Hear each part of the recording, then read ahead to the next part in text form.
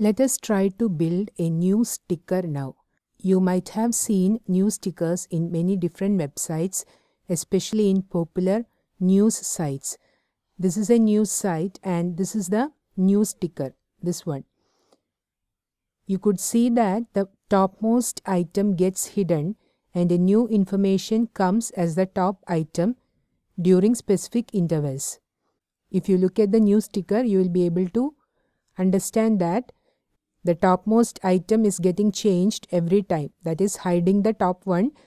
The next one in the position becomes the first.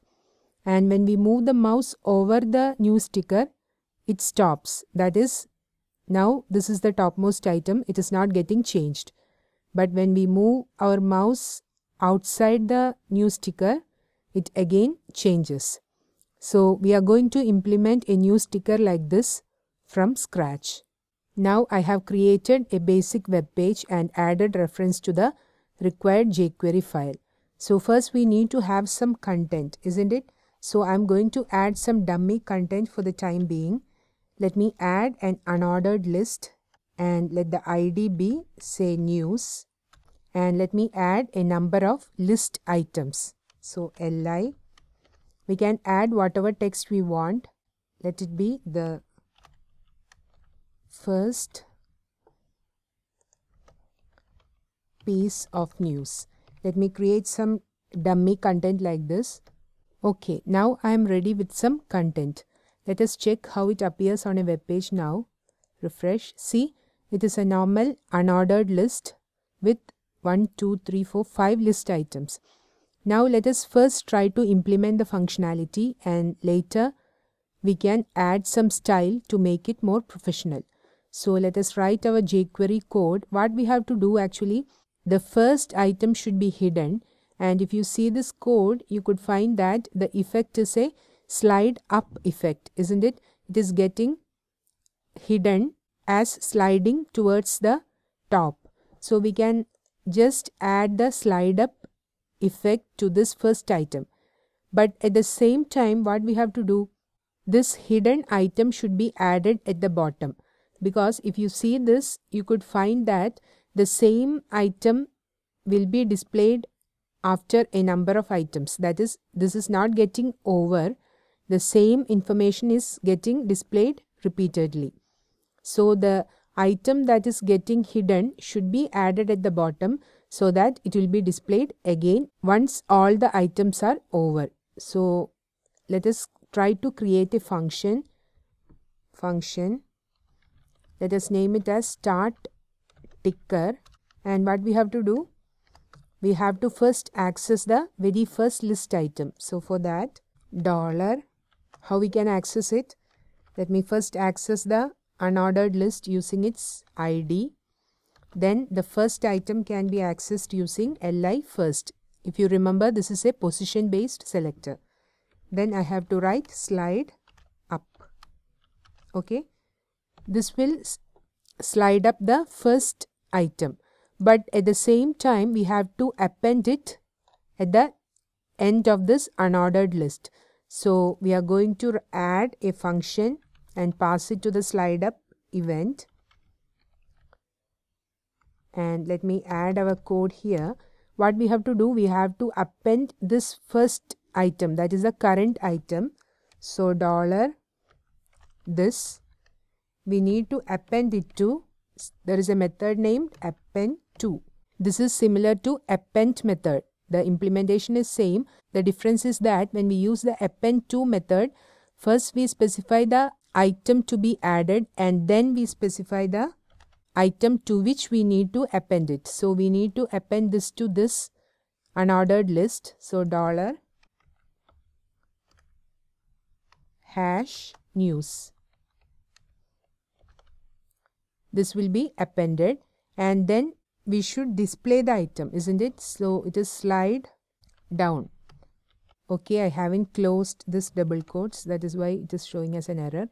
Now if you see this news site, if you look at this part, you could find that it is sliding down. That is, it is getting displayed, and here it is sliding up and here it is sliding down.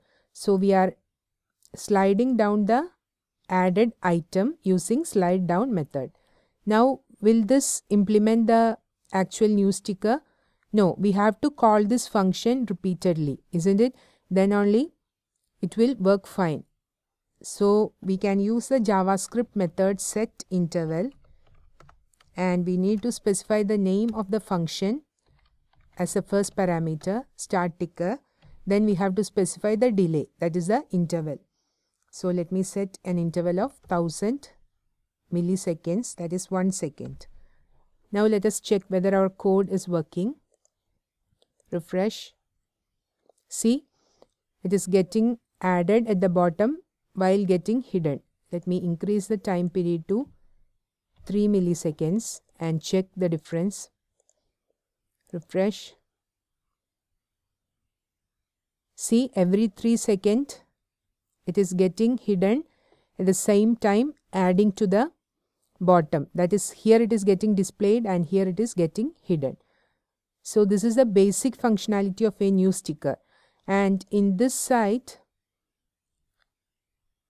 if you move your mouse over the new sticker, it is getting stopped, isn't it? Now the item is not moving up. When we move the mouse outside the item, then it is working as before. So to implement that, we can stop our new sticker functionality on the hover event.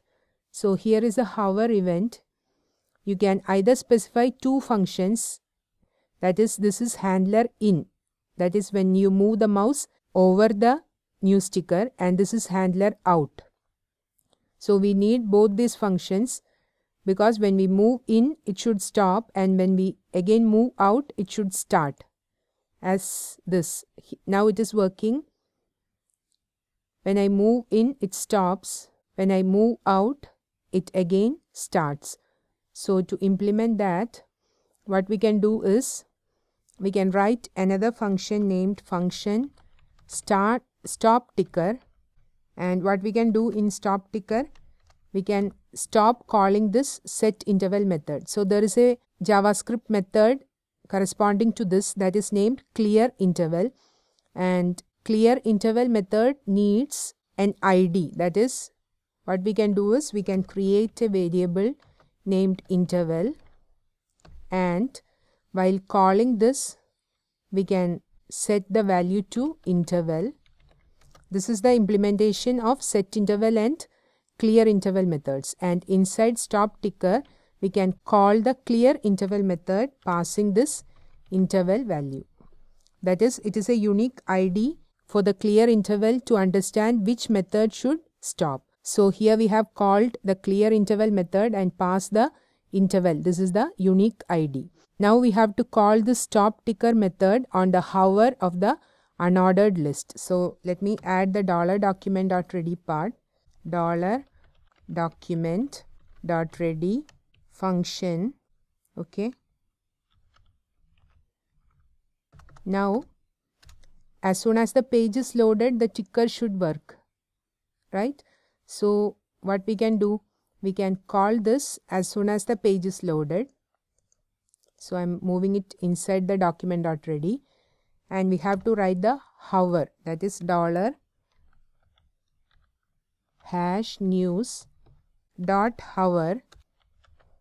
and we can write, as we have seen here, we can write two different functions, one for handler in and the other one for handler out. That is, this is when the mouse is moved inside the element, and this is when the mouse is moved outside. So while writing, let me first write two functions. Function, this is the first function, then comma, this is the second function. And in the first function, what should be called? The stop ticker should be called. So let me call the stop ticker, because when we move the mouse over the unordered list, then the ticker functionality should be over. And inside this, which function should be called? It should be the same, that is, it should start again. So let me copy and paste it here. Okay, I think you understand this code because we have done it from scratch itself. We have two different methods, start ticker and stop ticker. The start ticker actually starts the ticker. So we have called the start ticker as soon as the page is loaded using set interval, and on the hover of the unordered list we can call two functions. One is handler in, that is when the mouse is moved inside this it should stop. That is why we are calling the stop ticker method here, and inside this function we are calling the start ticker again. And now let us check whether it is working fine. Refresh. We have specified a delay of 3 seconds. That is why it is working like this. Now suppose I move my mouse over here. Yes, it is stopped, isn't it? Now the ticker is not working. Let me move the mouse outside the ticker and see, it is started again. So this is the basic implementation of a news ticker. Now the issue is that it is not looking like a ticker, is it? It is not looking as a professional news ticker. So we can do that using CSS. We are going to do that next. So let us try to add some style. Before that, let me wrap this unordered list inside a div so that we can add some properties like background color, border, etc. So let me add a class name. Let the class name be, say, ticker. Okay. This is just to style the ticker. Okay. Now let me style it. First let me style the ticker itself, that is the div. Let me set some background color. Let me choose it from the color picker. I'm choosing a lighter shade. Okay. This should be fine. Okay. Let me also set the width. Let the width be, say, 200 px. Let the height be, say, 350 px. Okay. Let me also add a border. Let it be, say, 3 px, solid. Let me again choose a color from the color picker, a darker shade. Copy. Okay. Now let us check how it appears. Refresh. Okay, why it is shown outside? Okay, I have added a ending div, but this is not removed. That is why it is shown outside. Let me refresh. See, it is shown inside itself. But the issue is that the data is overflown. So what we can do, we can set the overflow property to hidden so that it will not overflow. And let me also add some rounded corners using the border radius property. Let the radius be 15 px. Let me also try to center the div. So margin 0 px auto. Okay. Now let us check our ticker. See, it is appearing like this. Let me increase the width and reduce the height. Let the width be, say, 250 and let the height be 350 itself. So let us check. Refresh. See, it is appearing like this. What we can do is we can align the text to be justified. So where we have to do that, let me add it in the li. Text align. Let it be justify. Okay. And let me also remove the bullet points using list style type to none. This will remove the bullet points. So let us check now. Refresh. See, the bullet points are removed and the text is now justified. Okay. Let me remove the space by setting the margin and padding of the unordered list. So unordered list, let the margin be, say, 1 px and padding also be 1 px. Okay. Let us check it. Refresh. Okay, now it appears like this. Let me increase the width a bit more because it is not seen clearly.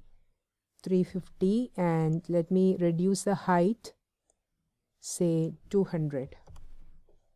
Okay, now how will it look like? Refresh. See, it is looking more good. And let me also add a border at the bottom of every item. So I can do it like border bottom. Let it be 2px solid. Let me select a color, a darker color from here. Copy.